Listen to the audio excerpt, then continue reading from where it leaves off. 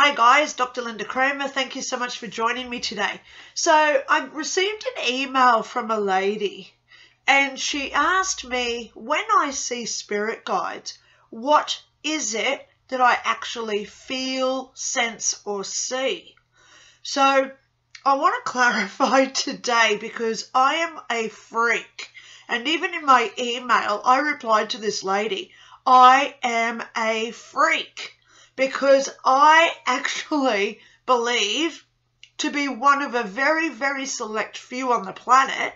And please know when I say select few, I mean that we're chosen. We sign up for this stuff, okay, in our life contracts, etc.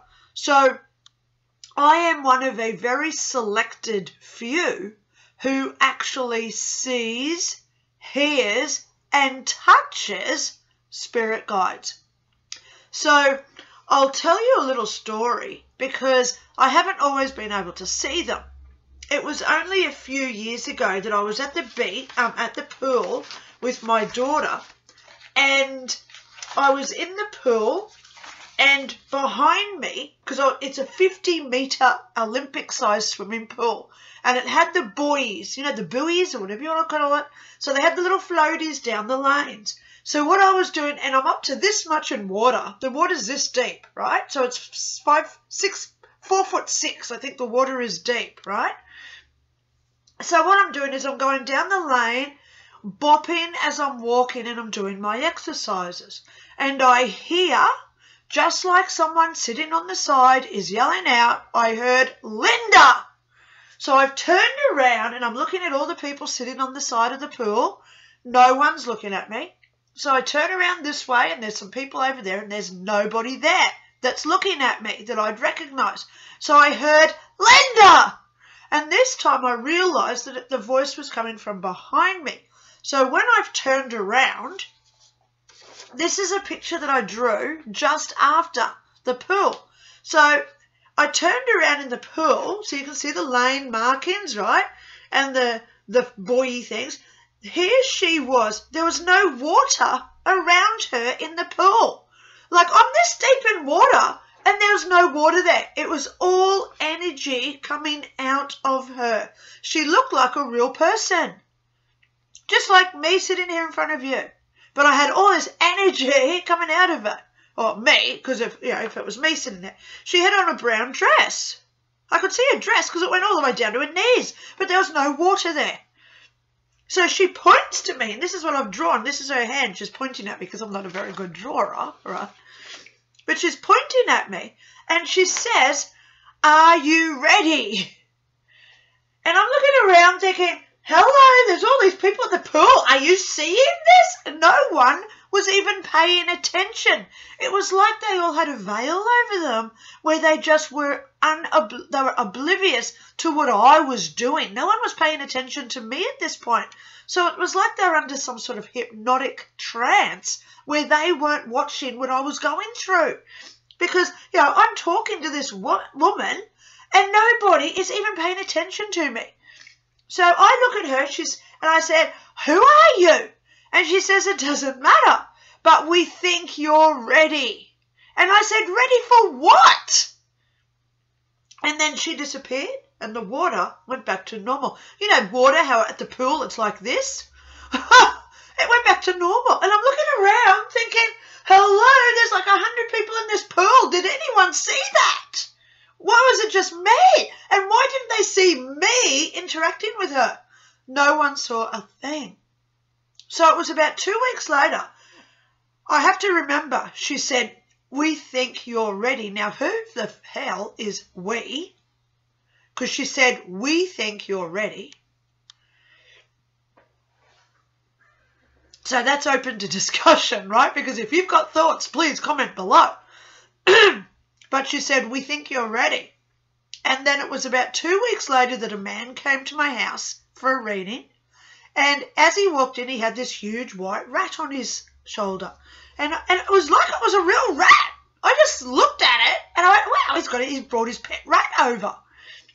And I said, wow, cool rat. And he's like, what? I said, mate, what do you mean you can't see it? And he said, no. I said, it's right there on your shoulder. You've got this white rat, a little tiny white rat, little, in size comparison. And then this rat, it opened its mouth, and as clear as day, I heard it say, because its mouth was moving, it said, I may be a small rat, but I am this man's protector. Okay. I thought, so this guy can't see the rat, but I can. I'm seeing it like it's right there on his sleeve. So since that day, the ocean has parted, and now I see spirit guides all the time. They tell me their stories. They tell me why they're with this person. They tell me lessons this person has to learn. Okay, some of them just go and they don't shut up. Others are very short and succinct, right? They're very short. I'm this man's protector. Okay. So I like drawing people's spirit guides, which I put in my book, Spirit Guides and Life Paths Explained. Email me if you wish a free copy. My email is below in the description. All you've got to say is Spirit Guide book, please. Okay. But when I do talk, I like drawing their spirit guides. And if I'm doing like a Zoom or an email reading where someone says, hey, can you please tell me what a spirit guide is? I'll go onto Google and I try and find a very similar photo. So then it saves me drawing their picture and then attaching it to an email, sending it to my files and all the rest of it. So it's easier to just find something on Google that's similar to what I see. Okay. So some of the spirit guides over the last couple of years, this guy turned up, it was a lion, and I swear to God, when he roared, I could have heard him too. My hair went, ooh, with the roar of this lion. My God, how powerful was that? I had this hippie girl come through, so here's one of my drawings, a hippie girl. She's like 22, 24 years old from the 1964 era. And she was telling me, she's flicking her hair like this. Yeah. Every second word was yeah. You know how like now we use the word like? Back in 64 it was all yeah. Hey, yeah, man, let's go to the shop. Yeah, let's go to the shop. Yeah, man, we'll go to the shop. She's flicking her hair and she's talking to me like this. And it's like she's standing right in front of me. I had this one guy on Zoom and he said, can you please tell me what my spirit guide is? And I said, yeah, sure. Do you give me permission? Sure. And so I just say this little chant and all I say is, I wish to connect with this man's spirit guide. If it wishes to come through, please know I am so respectful and I will pass on any messages that you wish to tell me to tell to your human. So as soon as I do this one day, my whole office here turns to water. I'm in the ocean. How does this work? I'm in the ocean. I'm up. There's water around me. And this huge 4-foot tuna fish comes swimming up to me, right up to my face, and it opens its mouth and it starts talking.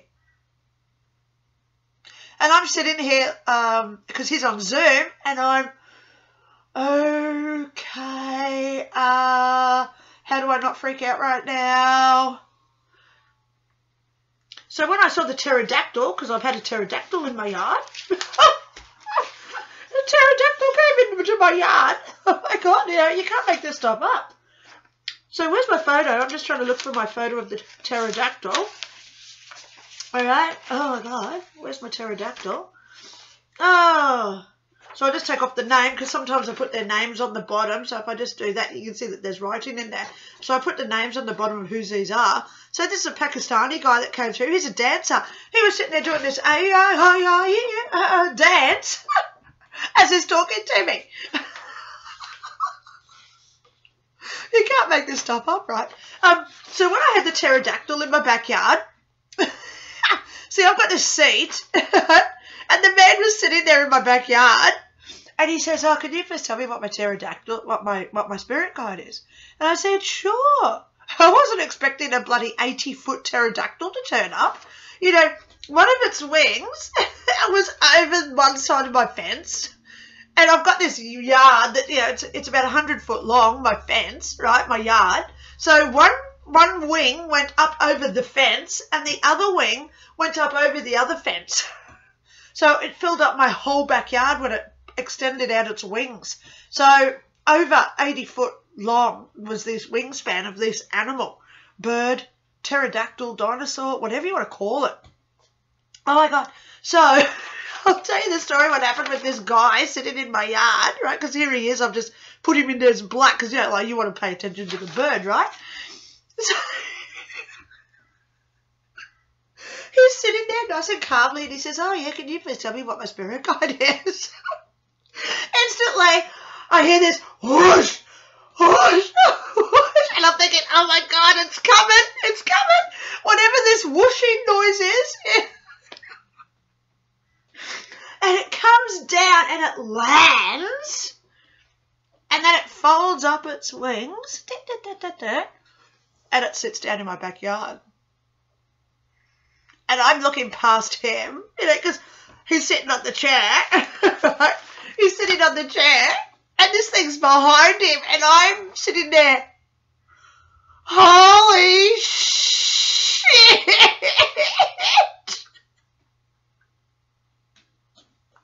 I swear to God, the beak. Well, we get there. Okay, I'll tell you what the beak is. But its beak was about 4-6 foot long. It could have eaten me in one guzzle. One bite. Lynda was a one-bite wonder that day. Oh, and I'm looking at the size of and the eyes. You know, the eyes are like this big on it. And they're looking at me like a bird does. Oh, God, I was so scared. Why, though? Because they're spirit guides. You know, they don't harm us. Oh, my God. So I'm sitting there with this guy. And I said, mate, you got a dinosaur.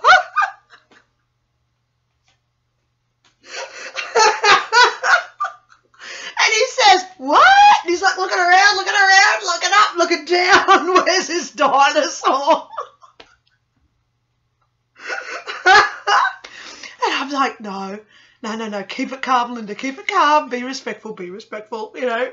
How often do we ever see a real pterodactyl in your backyard? Because I saw it just like it was there.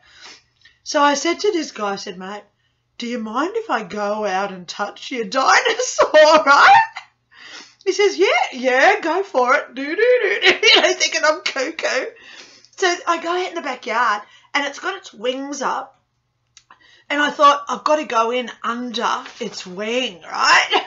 I'm going to go in under the wing. So I'm crouching down on the ground, going in under this wing. I could see it as clear as day, right? And he's there like, what's going on? So I'm crawling around in my backyard, and I'm feeling this wing above me. And it was like under the bat wing, if you know what a bat looks like. And it had instead of an elbow that does this, it bended back the other way. It had like a double jointed elbow where it brings up its wings, right? So it had a double elbow type thing, a reverse elbow. It bent the wrong way. And so I'm touching it and I could see the veins and it was like leather. It was leather. It was so hard. This leather skin that this bird had under its wings, right? Oh my God. Not feathers. So it wasn't like an ostrich. Okay, it wasn't a flying ostrich. It was a pterodactyl. It had leather for its skin. So I'm underneath it, feeling it. And it gave me permission to do this, right? And I'm there thinking, thank you so much. I'm so grateful. Thank you so much. How often do you get to touch a real pterodactyl, right? Thank you so much, universe, for giving me this gift.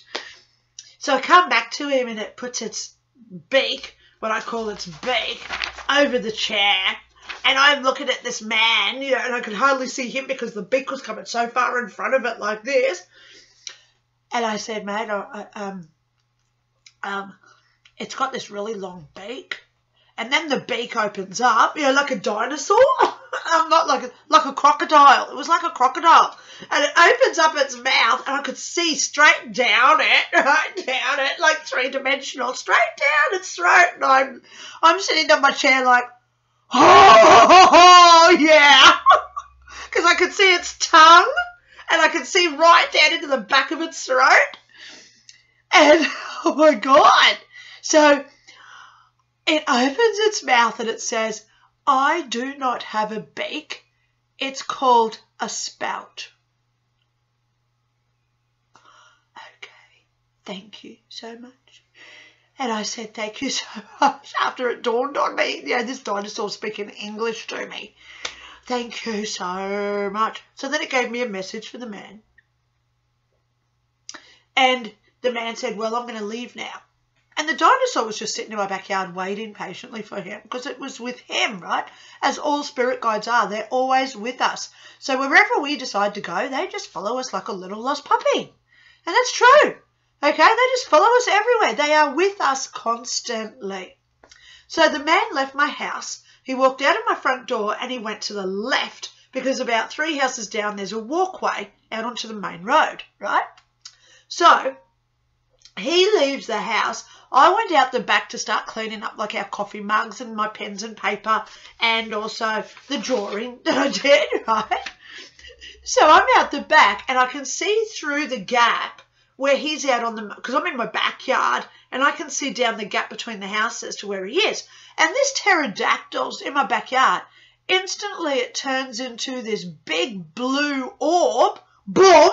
So it's like 60, 80, 100-foot long pterodactyl, boom, into this ball of dark blue, and then it shoots across the sky like a star, and it leaves this blue trail like a comet, and it goes up onto one of the electricity poles. You know how you have your, like, street lights? It's up on the top of that pole, and it's sitting there, and its tail's hanging down with its legs, right, because it's like this huge dinosaur. And I yelled out, hey, mate, I called him by his name. Mate, you're pterodactyl. I've got to tell you what just happened with it. So he comes running back and he said, what happened? I said, mate, I've never seen this before. It just shot into this blue orb and it shot across my backyard and it's there waiting for you as you're walking down the street. He said, where is it now? And he's looking all around. Where is it now? And I said, it's on top of the light pole. It's right there. I said, as you walk, it's just going to follow you like a little lost puppy. So not only do I see animals, fish, oh my God, I've seen a monk. Now oh my God. Now when he came through, all I heard was the music. And it was like this, om, om, om, om, om. So he didn't say much at all, the monk. Okay. I've had an American Indian came through. So he tells me that he's from the Choctaw tribe. So I had to go research that one. Okay. 1700s, right? An Indian. I had an Irish lass turn up, to be sure. Right? She spoke in Irish. Hello, I'm from Ireland. And she told me the city where she is right at the top of Ireland. So I'm just looking through here. So for some, I had a Mexican bull. Now, you know the Mexican bullfights where they get in the ring and the guy wearing the red and he's got the sombre thing or whatever you call it, and he's got the swords and they throw swords into the bull. He was one of those. So there's a big message there, right? Even though in your strength and powerful, people are still going to take advantage of you. And it turned out that this guy was like a CEO of a company and all his co-workers and his subordinates all treated him like crud. So that was a big learning curve for him in how to be better with his stuff. So I haven't got a drawing of it, but I've had a leprechaun turn up. A leprechaun turned up in my house. He was only 4'2", like little short little munchkin, right? Because I'm sitting on my chair right now, so he was only short. And he had the big long beard that goes into a point. And he comes out and he says, "Hello, I'm a leprechaun. To be sure, I'm this lady's good luck charm, but she keeps losing her money." I said, "Mate, do you lose a lot of money?" She says, "Yeah, I've got a problem. I'm addicted to gambling." He says, "Yeah, well, this is the leprechaun telling you to stop getting all your money together, because you got to, you store it in the golden bucket at the end of the rainbow type thing." I try not to laugh when I see a leprechaun in a hat in my house, right? So I see them exactly as they are, just like me sitting here right now. They talk. They tell me messages. I'm so humbled. What else can I say? But I've got a book. It's called Spirit Guides and Life Paths Explained. I give it away for free. If you want a copy, all you got to do is email me, or otherwise it is on lulu.com. So there's my book. What are spirit guides? Why do they come to us? Who can be a spirit guide? Obviously, loved ones can be spirit guides. What do they do for us? How do we know when they're around us? Do we always have them with us? Yes, that's obvious. Okay, so I hope that this has given some information today about what I actually see. I don't just sense them. I just don't have a feeling, oh, I sense this thing around you. I physically see them. I touch them. I interact with them as they talk. And like the pterodactyl, I look right down his spout and I can see his tonsils. Or I'm in the water swimming with tuna when they turn up. So I always say to somebody, Google, what does it mean? Like this tuna. What does a tuna mean spiritually? Something like that. So then you can find your own messages as well, because ultimately it's your spirit guide. I'm just the freak who gets to see them. So I hope that's helped today. Thank you so much for watching, and I'll talk to you all soon. Bye.